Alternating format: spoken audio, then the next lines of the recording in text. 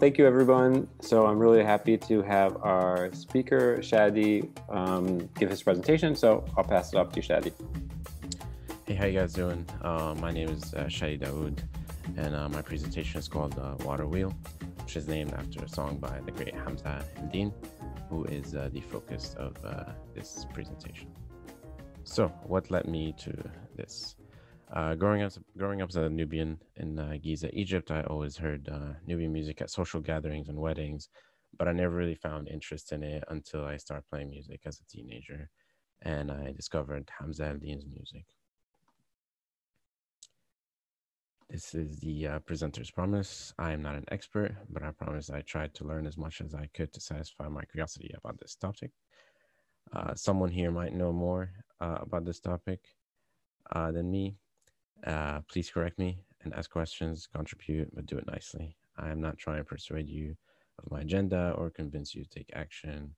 My only hope is my presentation might cultivate your own curiosity. So my question is, how do I know I'm listening to Hamza El Din?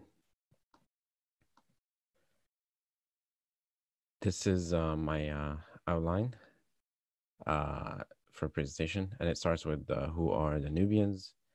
Then I'll go into who Hamza El Din was. After that, I'll explain what does Nubian music sound like, followed by Hamza's unique style, and finally Hamza's legacy.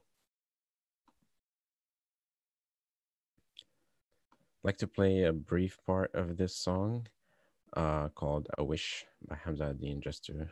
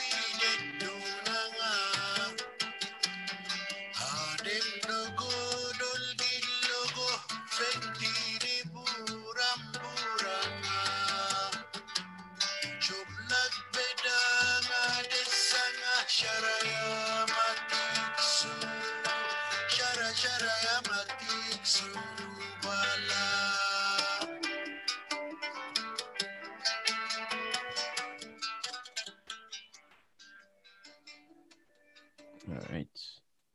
Nubians are an ethnic group of people who live in southern part of Egypt and northern part of Sudan. Our civilization dates back to 7,000 BCE. Nubia in ancient time was called Kingdom of Kush, and the Nubians were known as Kushites, and they were known to be great archers. The drawing here is on the slide is a drawing of King Pianki, who was the first pharaoh of the 25th dynasty. The painting here also shows the mountain in the back over here, which is called Jabal Barkal, which is in northern part of Khartoum, Sudan. Another fun fact about Nubians is that we are about 5% of the Egyptian population today. So I call this one the Nubians on Pinterest slide. These are images that usually portrays Nubian people in Egypt today. We're usually portrayed as people who wear very colorful outfits, and we're always singing and dancing, which is kind of a tiresome stereotype that has a lot of subtle racisms in it, as if all we do is just dance and sing to entertain others. This is usually the kind of thing you'll see more in touristy areas and in the media. But as you can see here, this is how traditional Nubian people dress like. It's not as colorful as I've shown before. They dress in this traditional galabeyas, which helps with the harsh heat that we have. The women also dress in very light gowns, which helps to cover their bodies from the harsh sun while also keeping them a little cool. So this is a brief summary of the Nubian civilization timeline. 7,000 BCE is the earliest known period of the Nubian civilization, but around that time, Upper Egypt and Lower Egypt had separate rulers. In 2250 BCE, Kerma was the start of the early Nubian civilization that has flourished from 2250 to 1500 BCE. Kerma was the cultural hub for the upcoming Nubian Empire. About 500 years later, Kingdom of Kush rose into power. And then 203 years after that, the Kingdom of Kush conquered Egypt with Pianki as the crown pharaoh. And that's the picture that I showed earlier. These were the golden years of the Nubian civilization. After that, we were conquered by a bunch of times. First by the Persians, then the Greeks, and followed by the Romans, and so on. Skipping ahead to 1882, that's when the British rule began in Egypt. And by this time, Nubia was already part of Egypt, and the rule lasted until 1956. 4 years after that was the last major event in that area, which was 1960 when the Aswan High Dam was built. This brings me to the next topic, which is the dam. The picture you see here is a picture of Lake Nasser, which is now the lake that was formed by the creation of the dam. The dam started construction in 1960. The project was to build to create a reservoir, which is now Lake Nasser. The dam was built out of necessity because there were like yearly floods and also to generate electricity. The yearly floods were both good and bad. The good part is that it brought many nutrients and minerals that enriched and made the soil more fertile. And that's mostly coming from the White Nile. The bad part is that it brought low water years and created drought. This is a picture of where it is in the map. This dam resulted in the displacement of thousands of Nubians from their villages. As you can imagine, this was pretty devastating to the Nubian people. They had to move to other part of Aswan that weren't as developed, and they had to leave their land and houses behind. The Aswan Dam basically destroyed Nubian economic, social, and cultural life. There was a lot of government promises that weren't met or fulfilled, and Nubians were later forced to migrate up north to Cairo to find work. This was one of the big projects of one of the few things that they had to move to avoid from drowning. This is the temple of Abu Simbel, which is actually near the town where my family's from. The picture on the left is where it is now, and the picture on the right is when they were moving it, the temple, from its original place to avoid drowning. This is another temple that had to be moved. This is it here, like kind of drowning already. This is a temple called Fela Temple. And as you can see here, this is where it is now. And as you can see here at the bottom, like there's like a line. And this is like basic like water damage from where it was before.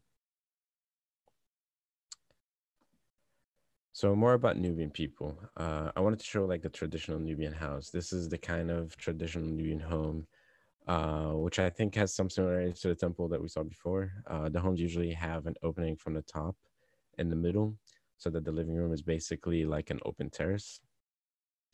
This helps with the heat, and at night it keeps the house cooler because Aswan has some of the highest, driest temperature in Egypt. Nubian houses also are famous for their decorative doors. As you can see here, there's usually like filled with symmetrical drawings and symbols and so on. And this leads me to the next part of our presentation, which is who is Hamza El Din. Hamza's early life began in Tushka, where he was born in 1929. He lived there for most of his childhood. He then moved to Cairo as a teenager to study electrical engineer, and he worked on the Egyptian National Railroad. This is where the Tushka Lake is right now. Hamza began playing oud while studying in Cairo. He heard about the construction of the dam right before it started. After learning about the effects of the dam, he changed directions from studying engineering to studying music. He then went back to Aswan on a government grant to collect Nubian folk songs. He finished his education later from Cairo University and then went to the Ibrahim Shafiq Institute of Music. And then he traveled to Italy to attend the Academy of Santa Cecilia to further his study in music. So, what does Nubian music sound like? So, to me, there's a couple of things that basically make Nubian music Nubian. Three elements are the musical instruments, the language, and the musical scale. The musical instruments. The oud is an essential instrument in Nubian music. It's a double string instrument that's shaped like a pear, and it's similar to the lute. The tar is the other essential instrument in Nubian music. It's a percussive instrument that is traditionally made with animal skin that is stretched out on a wide drum. The sound it creates is like a low-end percussive sound that has a lot of bass and timbre. The language. There are two indigenous language developed in Nubia in written form. It's Meroitic and Old Nubian. There are several more that were developed but only in speech form. But essentially in Nubian music, the Nubian dialect and the Arabic language are both used. The music scale. In Nubian music, the scale is usually that is usually used is called the pentatonic scale. The scale can be played from any major scale by playing the first, second, third, fifth, and sixth notes. If you play this scale starting on F sharp on the piano, the rest of the scale is black keys, which is the easiest way to describe it. But as you can see here, like if you play from C, it's C, D, E, and then G and A. So Hamza's unique style. I wanted to try this video because it's the simplest way of showing his unique style. This is a video of Hamza playing oud, where he lightly presses on certain strings of the oud to get this resonated sound and overtones that he's really known well for. Music. Song is based on some traditional farmer songs, and there are two different melodies and two different rhythms attached to each other to give you a whole picture of a new Nubian song.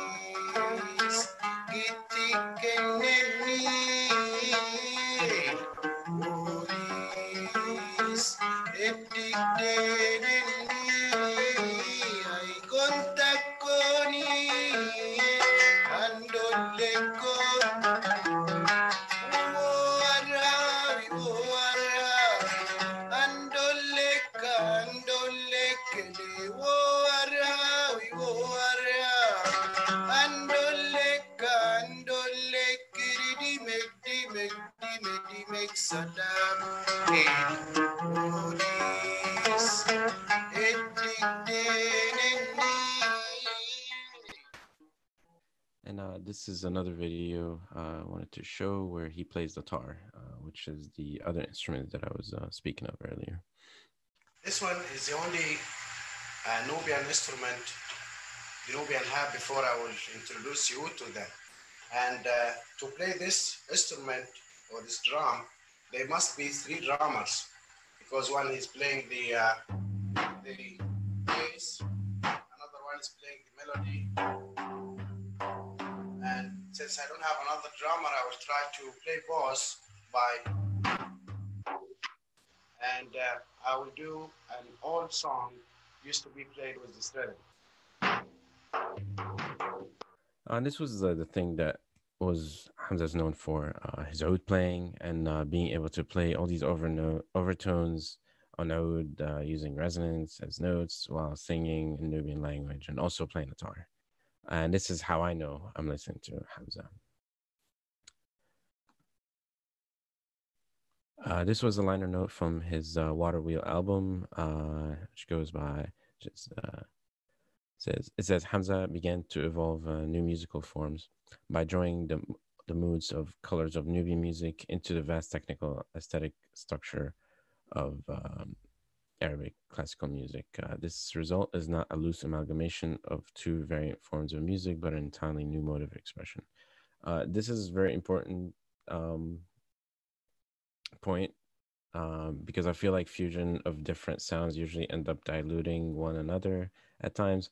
But this wasn't the case here with Hamza, and that's essentially why like he was highly regarded. But to continue, this is what is especially significant in his full command of technical possibilities of Daoud, combined with new musical patterns and ideas growing out of the vocal music and drumming of traditional Nubia. This was written by Elizabeth Fairn. These are most of his album covers. As you can see here, Daoud is almost in every cover. And this is him playing with the Grateful Dead in Cairo right before he moved to the United States. So, Hamza's legacy.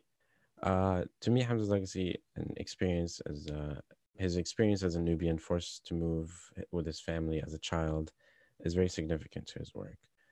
Before his death, he taught ethnomusicology in several American universities, including the University of Ohio, the University of Washington, and the University of Texas, Austin. University of Texas in Austin. He also went to Tokyo to make a comparative study between oud and Japanese biwa during the 1980s. And it just appears to me that Hamza's mission was always to preserve Nubian music and heritage in his work by teaching it and spreading it through his music. Nubian music today. So Muhammad Munir is one of the great examples of Nubian musicians that came after Hamza and is heavily influenced by him. Muhammad Munir's mentor, Ahmad Munir, was one of the greatest songwriters from Aswan at that time. He steered Muhammad Munir's talent to more traditional side of Nubian music. Muhammad Munir later became a huge star in Egypt and by many is simply known as quote unquote king. Not just king, just king. Alsara Nubatones. Alsara Nubatone is also a great example of Nubian music, modern Nubian music, and is the most current. As a matter of fact, I learned about her the first time I did this presentation back in 2018, and I wanted to include her this time around because she embodied all the characteristics of Nubian music in a more modern form. And hopefully, I think she's coming on to the conversation series in January. Oh, that's awesome! Really, that's great, awesome. Yeah, I want to give a brief introduction about Sara. She was born in Khartoum, Sudan, and is currently based in Brooklyn, New York. She formed her band Sara Nubatones in 2010. Released about 2 albums and a few EPs ever since. They have a very rich sound that is focused on oud and percussions, along with more modern instruments like bass guitar and synth keys. I wanted to show this video of Muhammad Munir. I particularly like this recording for its minimalism and how true it is to the roots of Nubian music. This is a recording session from Coke Studios by Muhammad Munir.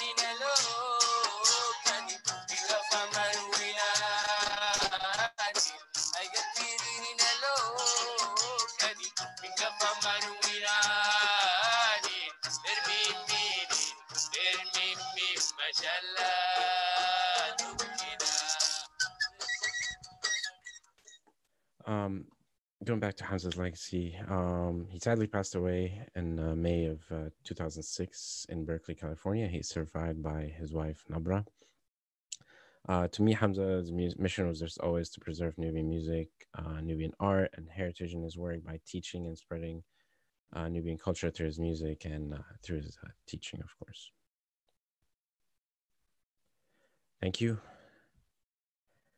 This is my contact page, and here's my references. I also made the Spotify playlist of some of my favorite records by him, and I'll make sure to link that in the video. Okay, amazing. Shady, thanks so much. So there's a few questions that you kind of addressed that are worth bringing up. One about sort of the role of female singers in sort of traditional music and in Hamza El Din's music. You know, did you come across anything about the role of female vocalists? Definitely. There was definitely groups. One of the most famous ones is the Balabils, I believe they're called, which is a trio of three singers. So like the presence of female musicians have existed. It just wasn't I guess just wasn't as much as the male singers. And in Hamza's music, he used a lot of female singers as backup vocalists, as you can see in the song "Greetings."